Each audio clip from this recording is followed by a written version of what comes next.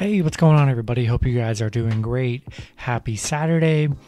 We have 15 matchups on this MLB slate today. A lot of good action on the board here. Going to be an action-packed weekend here with MLB, college football, and NFL. So a lot of stuff to bet on. So let's hope for a good weekend as we close out the week. Go ahead and like and subscribe, guys. Support the channel. Almost at 6K subs, which is super awesome. So keep up the good work. And a little promo before tomorrow. It's on My Bookie. If you guys aren't already signed up with My Bookie, they have a boost. They do these boosts randomly, and anytime they do, I'll announce them to you guys. It's for the UFC pay-per-view tomorrow, and basically you can bet up to $25, which is the max bet is $25, but it is on the main card, which is 5 or 6 matches. Will somebody bleed? Plus 100 odds for the whole main card, and it's pretty much free money. I watch all the pay-per-views. Can't say I've ever watched a pay-per-view without any fight and not ending in blood. Multiple fights will have blood in them, and that's all the boost was. And so yeah, go ahead and sign up with My Bookie, and free $25 bet, risk-free, unless there is no blood. I wouldn't say it's risk-free, but it's highly unlikely that there is no blood. And so yeah, it could give you an extra $25 to bet on for the rest of this weekend here. So check that out. And yeah, we'll hop into it. 15 matchups, starting with the St. Louis Cardinals versus the Chicago Cubs. Pitching for the Cardinals is John Lester with an ERA of 4.59. He's 7-6. Pitching for the Cubs is Adrian Sampson with an ERA of 2.84. He's 1-2. St. Louis opening up as the favorite at -162. Chicago plus 152 with the over-under at 8. The last start for Lester, he is 1-0. Pitched 6 innings, gave up 2 runs, and had 2 strikeouts. For Sampson, he's 1-0. Pitched 5 innings, gave up 2 runs, and had 3 strikeouts. I mean, yeah, we're rolling with the Cardinals. Easy pick here. I mean, they're just too hot. Adrian Sampson has been pretty decent for the Cubs here, but Cardinals are just playing really great baseball here. Really hard to fade them. Going to roll with St. Louis. Next matchup, we have the Pittsburgh Pirates versus the Philadelphia Phillies. Pitching for the Pirates is Will Crowe with an ERA of 5.77. He's 4-7. Pitching for the Phillies is Ranger Suarez with an ERA of 1.70. He is 5-5. The Phillies opening up as the favorite at -250. Pittsburgh plus 230 with the over-under at 8.5. The last start for Crowe, he is 1-0. Pitched 5 innings, gave up 1 run, and had 5 strikeouts. For Suarez, he's 0-1. Pitched 6 innings, gave up 2 runs, and had 5 strikeouts. Yeah, love the Phillies here. Definitely a big pitching advantage in this matchup for the Phillies. Love Ranger on the mound. And yeah, I'm going to stick with Philadelphia here. All right, next matchup, we have the Houston Astros versus the Oakland Athletics. Pitching for Houston is Framber Valdez with an ERA of 3.07. He's 11-5. Pitching for Oakland is Sean Manaea with an ERA of 4.05. He is 10-10. Oakland opening up as the favorite at -106. Houston -104 with the over-under at 8.5.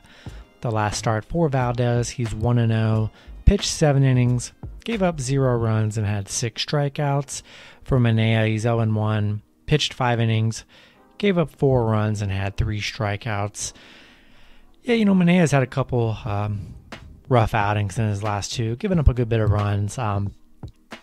Such a close matchup here, and Houston getting plus, the plus 1.5. I think that's the better play here. Yeah, gonna roll with Houston plus 1.5, and what should be a nice close game here. Next matchup, we have the New York Yankees versus the Boston Red Sox. Pitching for the Yankees is Nestor Cortez with an ERA of 2.79. He's 2-2. Pitching for Boston is Nick Pivetta with an ERA of 4.56. He's 9-7. Boston opening up as the favorite at -113. The Yankees plus 103 with the over-under at 10.5. The last start for Cortez, he's 1-0. Pitched 4 innings, gave up 3 runs, and had 7 strikeouts. For Pivetta, he's 1-0. Pitched 3 innings, gave up 3 runs, and then had 3 strikeouts. Yeah, I think I'm going to take the Yankees plus 1.5 here. They're getting pretty, underdog money here. I mean, plus 103, not the best value, but there's really not much value in this game here.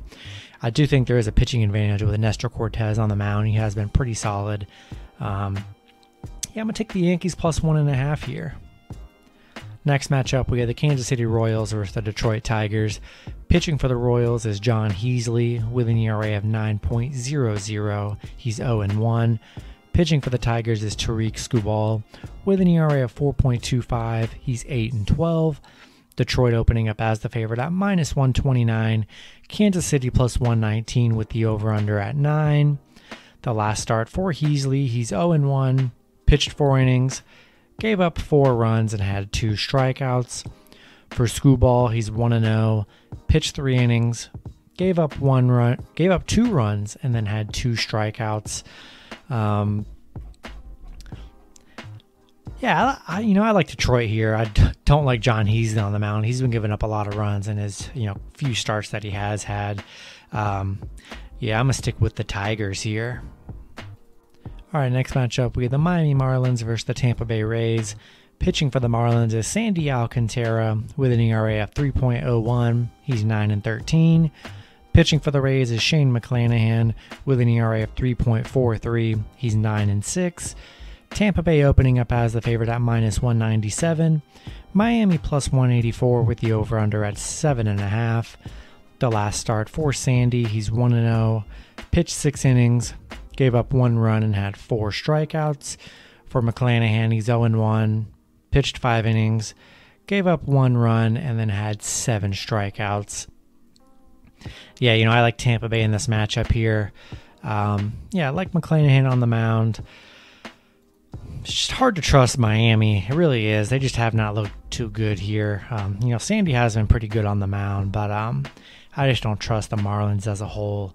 I'm going to roll with the Rays here.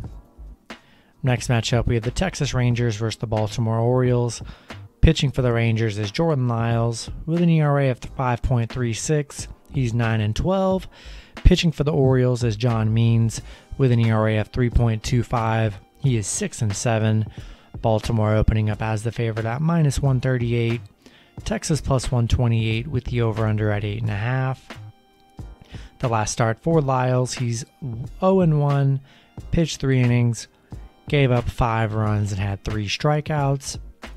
For Means, he's 1-0. Pitched 6 innings. Gave up 0 runs and had 6 strikeouts. Just a matchup I'm just not excited about one bit. Just kind of a horrible series here. I did say I probably was going to take the underdog in this matchup here. But I do like John Means on the mound. Jordan Lyles has not been good on the mound. He's given up a lot of runs, coming off a 5-run game. I think I'm going to take Baltimore in this matchup. John Means has looked good on the mound. And we're going to roll with the Orioles here. All right, next matchup, we have the Washington Nationals versus the Cincinnati Reds. Pitching for the Nationals is Eric Fedde with an ERA of 4.10. He's 7-9. Pitching for the Reds is Vladimir Gutierrez with an ERA of 4.53. He's 9-6. The Reds opening up as the favorite at minus 148. Washington plus 138 with the over-under at 9.5. The last start for Eric, he is 0-1. Pitched 5 innings. Gave up 2 runs and had 5 strikeouts. For Gutierrez, he's 1-0. Pitched 3 innings. Gave up 5 runs and had 3 strikeouts. Reds have not looked good lately. They've been struggling here, and Washington's already been able to get a win in this series. I'm going to take Washington plus 1.5. I just don't trust the Reds at this point in time. Next matchup, we have the Chicago White Sox versus the Cleveland Indians. Pitching for the White Sox is Lance Lynn with an ERA of 2.52. He's 10-5. Pitching for the Indians is Eli Morgan with an ERA of 5.68. He is 3-7. The White Sox opening up as the favorite at minus 182. Cleveland plus 150 with the over-under at 8.5. The last start for Lynn, he's 0-1. Pitched 5 innings. Gave up 1 run and had 5 strikeouts. For Morgan, he's 1-0. Pitched 6 innings. gave up 1 run, and had 3 strikeouts. Yeah, I like the White Sox here. I do like Lance Lynn on the mound. Eli Morgan, it's been very kind of hit or miss all season. Going to stick with the White Sox. Next matchup, we have the Los Angeles Dodgers versus the Arizona Diamondbacks. Pitching for the Dodgers is Clayton Kershaw with an ERA of 3.27. He's 10-7. Pitching for Arizona is Zach Gallen with an ERA of 4.53. He's 2-10. The Dodgers opening up as the favorite at -230. Arizona plus 210 with the over-under at 8.5. The last start for Kershaw, he's 1-0. Pitched 5 innings. Gave up 1 run and had 8 strikeouts. For Gallen, he's 0-1. Pitched 6 innings. Gave up 4 runs and had 7 strikeouts. Yeah, love the Dodgers here. Love Clayton Kershaw on the mound. Going to stick with LA in this one. Next matchup, we have the San Francisco Giants versus the Colorado Rockies.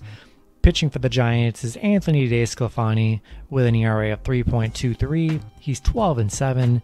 Pitching for the Rockies is John Gray with an ERA of 4.23. He's 8-11. The Giants opening up as the favorite at -155. Colorado plus 130 with the over-under at 11.5. The last start for DeSclafani, he's 0-1. Pitched 6 innings. Gave up 2 runs and had 6 strikeouts. For Gray, he's 0-1. Pitched 4 innings. Gave up 2 runs and had 5 strikeouts. Yeah, sticking with the Giants here. Love DeSclafani on the mound here. Just love the Giants better in this matchup. Going to roll with San Francisco. All right, next matchup, we have the New York Mets versus the Milwaukee Brewers. Pitching for the Mets is Rich Hill with an ERA of 3.87. He is 6-7. Pitching for the Brewers is Corbin Burns with an ERA of 2.34. He's 10-4. Brewers opening up as the favorite at -260 with the over-under at 7.5. The last start for Rich Hill, he's 1-0. Pitched 4 innings, gave up 2 runs and had 7 strikeouts. For Burns, he's 1-0. Pitched 6 innings, gave up 3 runs and had 11 strikeouts. Yeah, I love the Brewers here. Love Corbin Burns on the mound. Thought he was going to pitch yesterday, but they changed him to today. And just love the, Mets have been really hard to trust. They've been playing very badly here. Not a good matchup for them with Burns on the mound. Going to stick with the Brewers. Next matchup, we have the Seattle Mariners versus the Los Angeles Angels. Pitching for Seattle is Tyler Anderson with an ERA of 4.01. He is 7-9. Pitching for the Angels is Jamie Barria with an ERA of 4.77. He is 2-4. Seattle opening up as the favorites, -150. Angels plus 135 with the over-under at 8.5. The last start for Anderson, he's 1-0. Pitched 7 innings, gave up 1 run and had 7 strikeouts. For Barria, he's 0-1. Pitched 5 innings, gave up 2 runs and had 5 strikeouts. Yeah, I just like the way Seattle's been playing. They've looked really good here in their last 10 matchups. LA on, kind of trending in the wrong direction. They have not been playing very well here in their last 10, 15 games. Have not looked good here. I'm going to roll with Seattle in this one. Next matchup, we have the Toronto Blue Jays versus the Minnesota Twins. Pitching for the Blue Jays is Robbie Ray with an ERA of 2.72. He's 12-6. Pitching for the Twins is Charlie Barnes with an ERA of 6.61. He's 0-3. Toronto. Let's see. Hold up. Yeah, Toronto opening up as the favorite at -190. Twins plus 165 with the over-under at 9. The last start for Ray, he's 0-1. Pitched 4 innings, gave up 3 runs and had 5 strikeouts. For Barnes, he's 1-0. Pitched 4 innings, gave up 3 runs and had 2 strikeouts. Yeah, Toronto's looked, kind of bad in their last couple games here. Minnesota's actually looked really good in their last 3-4 games, but hard to trust Minnesota on a game-to-game basis. They just aren't a very reliable team to bet on here. Going to keep rolling with the Blue Jays. Hope they could bring the bats out and get a nice win here. Going to roll with Toronto. Then the last matchup on the board, we have the Atlanta Braves versus the San Diego Padres. Pitching for the Braves is Oscar Yanoa with an ERA of 3.43. He's 4-5. Pitching for the Padres is Pierce Johnson with an ERA of 3.23. He is 0-3. He's 3-3. Let's see, the Braves.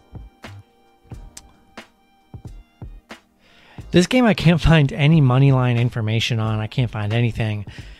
So yeah, that's kind of very concerning. I don't really understand it. I can't find any info on this game at all. I'll tell you the pitchers, but you won't be able to find any money line info probably till later on in the day.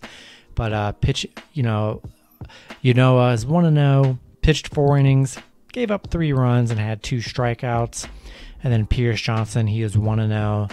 Pitched 1 inning, gave up 1 run, and had 1 strikeout.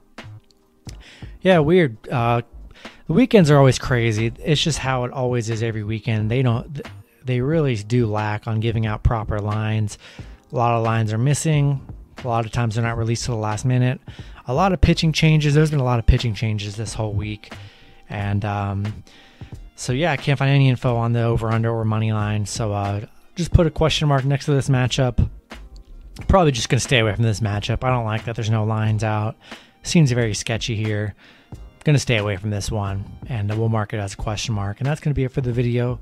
Good luck with your picks and parlays on Saturday. Hope you guys have a nice, productive weekend here, and I'll see you guys on Sunday. Have a good one.